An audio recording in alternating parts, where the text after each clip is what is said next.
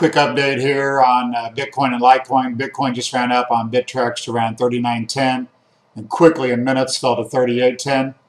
That could have been the D and the E completing of the triangle that I've been monitoring since February 24th. And the quick washout just a minute ago could have been that E wave finishing. So if we can get back above that 39.10, today's high, then we could be ready to really explode to 4,500. Litecoin ran up on Bittrex to like 57.75 or so. Then went down and made a 53.10-ish. And right now we're at 54.95.